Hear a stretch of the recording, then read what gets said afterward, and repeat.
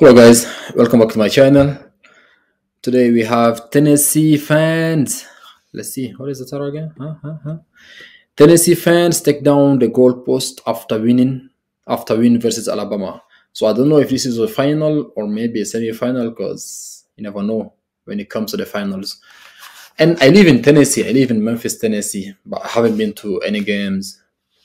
I'm new to Memphis. I haven't been here for a long time, let's say that.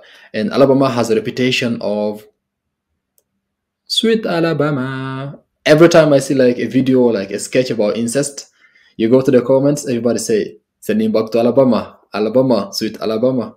But you never know. Let's get into it. Please don't forget to leave a like, comment on what you want to see next, and subscribe to the channel if you enjoyed the content. Please subscribe to the channel and let's grow together. Let's go. Well, if you don't like college football, Oh, watch this one. I'm not sure what your problem is. 52-49, Tennessee remains unbeaten. We say it all the time to ourselves, but how lucky are we to be able to be part of this? No doubt.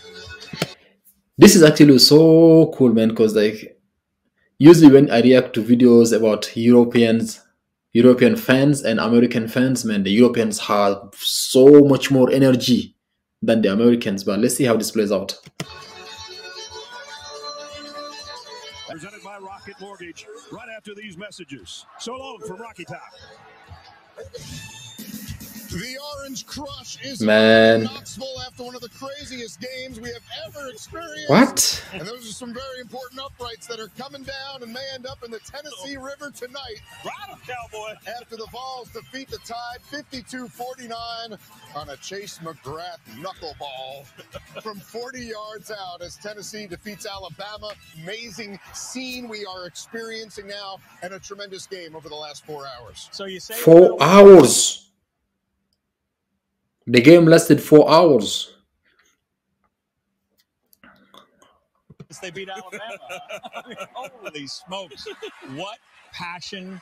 And if you were trying to explain college football to somebody, Brian, you think this picture might get it done? This explains the euphoria that goes along with righting a wrong. This is college football, but the fans are not college students. Some of them are too old to be college students. So do they go to support the team maybe because of the state or maybe their children? That has afflicted you for 15 years. Yeah, this picture is more than 1,000 words. And one correction from earlier, I said Tennessee would need to score at least 40. I meant 50. And so they did. And so they did. And what a scene as Hendon Hooker. Do you guys have highlights of this game? I would want to check it out because it must have been a pretty cool game. Needs one last final drive to set up the McGrath field goal. This is this guy freeloading. Do some work. Hopefully everybody stays safe. We're told it's the first field storm of this nature at Neyland Stadium since they defeated Florida back in '98. And they get Alabama off their chest. When was this? The ebbs and flows of this ball game are what rivalries are made of. And this now officially is a rivalry again after Alabama had owned them for 15 years. And to see. Oh, so they hadn't won Alabama for 15 years. Okay, now I get it. Now I understand. Also, it looks like there's only Tennessee fans over there. The other team, they don't come with some fans. Tennessee withstand this Alabama storming back and yet come out with a victory in the manner in which they accomplished this glorious win was amazing. All great stories have great characters, and this is no exception. Hendon Hooker was fabulous. 21 of 30, 385 yards, 5 touchdown passes, but at his absolute best with 15 seconds left, hitting 2 big-time in routes to get themselves in position to I don't know what's that. field goal. Jalen Hyatt catches 5 touchdown passes in this game. That's the SEC record. I mean, it's a phenomenal performance against what we said before the game, one of the top defenses in all the land. But I do have to say this, and as good as Nick Saban is, there was a calculated mistake. They should have been running the ball when they got to the 32-yard line. Hold on. Are the players still on the pitch? So you have the stars and the fans all. Okay, this is new to me. To force Tennessee to use their timeouts. But that just diminishes from what we're watching on the screen, because that should be the... I think what I need you to do, Rick, is draw up a play to get these uprights out of the My stadium. guy with the cigar. They're gonna have to break them down. They're gonna have to break them down a little bit more, I believe, before they can carry them out of that stadium. But to your point, Rick, there were mistakes made on both sides of this ball game, and you see them. They got their cigars ready. Memphis. I say about 100,000 cigars are in that stadium currently. The ritual after this, following this rivalry ball game. But there were mistakes that were made, and that goes to the ebb and flow of these rivalry games. Whether it's on the field, whether it's on the sideline, and coaches mismanaging the ball game at certain instances. That's part. Yeah, man. Now I see the college students. Look at them. Teams as closely aligned as these are. How old is this video? The Masters has a green jacket. Wimbledon has that beautiful plate, right? We've seen the Lombardi Trophy for the Super Bowl. Now we see goalposts because they have slayed the dragon. They have finally beaten Alabama. And let me also say, you mentioned Hooker's numbers. Bryce Young coming back. There was no pitch count for this guy. Oh, he had 52 passes. 52 pass attempts, well over 400 yards passing, and he looked as if he hasn't missed any time in both of these. Everybody wanna touch it. NFL quality quarterbacks.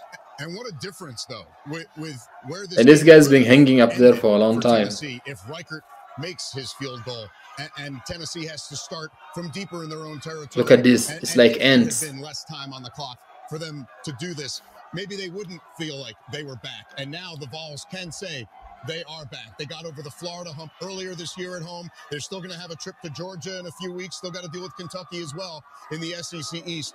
But there is no greater feeling than what they're experiencing right now in Knoxville, guys. No greater feeling, absolutely. And look this is a team that has a great quarterback, a quarterback that understands the offense. He ran. Oh, I just now saw the title. It was the final.